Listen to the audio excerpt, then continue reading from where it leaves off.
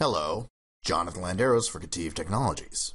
In this video, I'm going to show 5 part modeling tips inside of Autodesk Inventor. Now, just like the sketch modeling tips that I created before, these aren't in any particular order, just how they came into my mind. But hopefully there's something you can begin using right away. So let's have a look. Starting with the first tip. If you've used Inventor for a while, and used work planes, you probably know that you can choose an offset work plane by activating the tool, choosing a face to offset from, and then dragging out the distance that you want. You could then create a sketch on top of that work plane by choosing the sketch tool and selecting the edge of the plane representation. Works great. But did you know that if you go and start the sketch directly with the sketch tool, then choose the face you want to offset from, you can create the offset plane and the sketch in one shot. It's a nice little trick that saves a little bit of time and does make things flow a little bit simpler. Go ahead, give it a try. The next tool on the list is a tool called Select Other.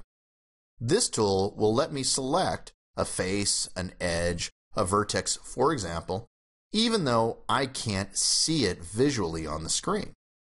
Let's see an example. I've got this component, and I'm going to hover over one of the blue faces. A menu appears where I can pull a flyout open and see different faces and so on that I could pick, even though they're not in my line of sight, if you will. This can come in real handy for picking a face or an edge or something if I don't want to turn the part around for some reason.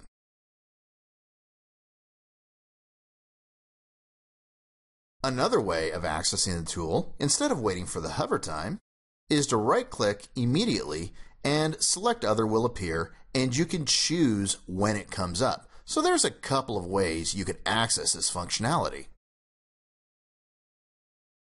Now, there's also what I call a pro tip.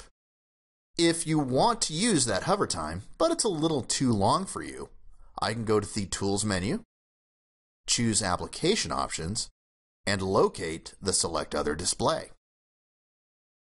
It's currently set to the default value of 2 seconds. However, you can change this to whatever you want.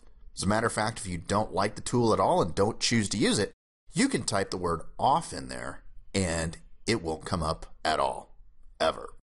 But I do think it's something worth taking a look at, and it works in multiple environments: part environment, assembly environment, and so on. Here's a tool that's been around for a few releases, but some of us may not know about it: the ability to sweep a profile using an edge.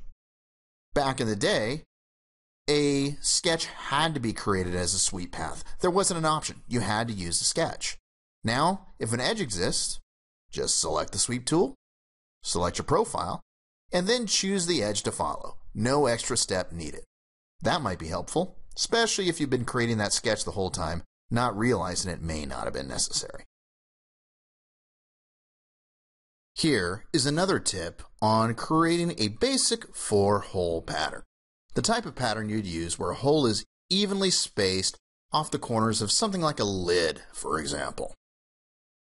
Now, I could place one hole, then create a rectangular pattern, and use a little math to make sure that when I change the dimensions of the lid, the pattern updates appropriately. But I use the 4-letter word of math. I don't like math. Here's a way you can use it with just some simple construction geometry. I'm going to go ahead and I'm going to start a new sketch. I'll select the face that I want to start the sketch on, and now I'll use a tool called Offset, and I'll just offset the perimeter of my lid in and give it the dimension that is the appropriate amount for the spacing that I want. The default settings for Inventor allow the offset to be spaced with 1 dimension. That's it. Now I go ahead and finish my sketch. I start my hole tool, and notice Inventor can place a hole on a sketch, and all it needs is a point, such as the points of the rectangle I just offset. I select those 4 points, complete my hole, and I'm done. Now, if I ever change the dimensions of the lid, the offset remembers the spacing that I want, and it will update appropriately. Also, if I need to change the spacing, I can quickly change it and maintain the equal spacing that I desire off of each corner. Can come in real handy when you need it. Here's a final tip on creating features inside a component, such as an O-ring groove on the cylinder that I'm showing as an example. I've already created the sketch, but I can't easily see inside. Sure, I could go to wireframe or some sort of setting like that, but here's another option. When the sketch is active, choose the Slice Graphics tool. This virtually cuts the part, doesn't remove any material, it's just a virtual cut, and allows you to easily see inside. Then I can follow up and locate the Project Cut Geometry tool underneath the Project Geometry tool, and use that to go ahead and project the cut edges to give me something to position the sketch with. Then I can go ahead and finish up my feature like any other.